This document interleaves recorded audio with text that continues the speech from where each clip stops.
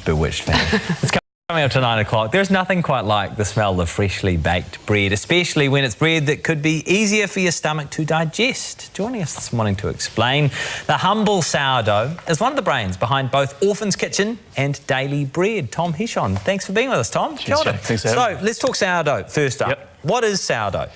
So sourdough is, I guess, it's a process, and it's a fermented product. So it's a natural process that essentially you've got flour, water and salt, and it's a longer drawn out process.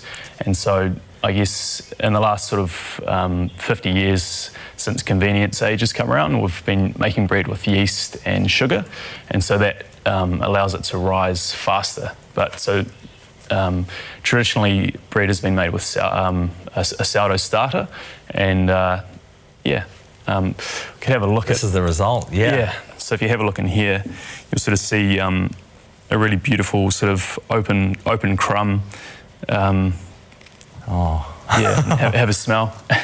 I mean, that is just delicious. So yeah. I've tried making sourdough at home before. Obviously, it's been nothing as incredible as this. But you have to kind of feed it, right? To keep your starter alive, you've got to just feed it a little bit every day or two. Yeah. So twice a day we feed our starters with flour and water, and that is their food source. So they're essentially, eating the nutrients and breaking down things like everyone knows about gluten. Yeah. And that's kind of been sort of in the spotlight for quite a few years now, as a culprit for people's allergies and problems. Yeah, exactly. And stuff. Yeah. Is it healthier for you then?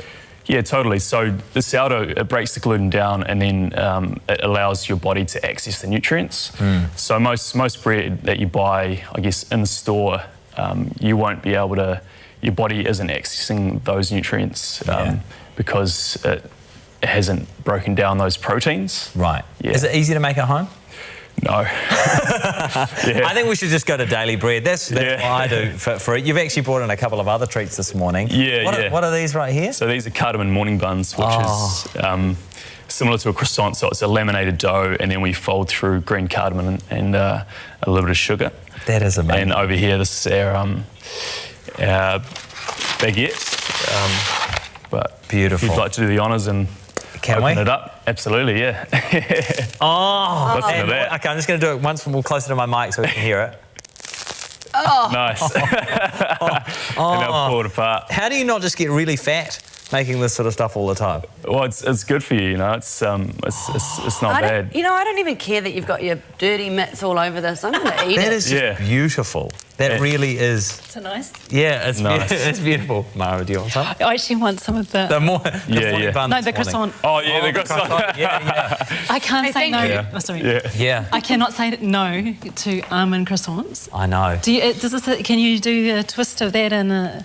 This is cardamom. This is a cardamom. This is cardamom, yeah. But we do a hazelnut croissant using New Zealand hazelnuts, and that's amazing. Yeah, I've had one of those. I've had one of those that's next level. Yeah. I actually had a couple of those. Hey, thank you so much for coming in. Oh, thank you for having me. And we'll put your advice up on our Facebook page this morning. We really appreciate it. Tom Hishon from Daily Bread and Orphan's Kitchen. That is breakfast for today. We are going to go and feed right now. We will see you tomorrow morning from 6. Till then, hey, Corneta. Have a good day.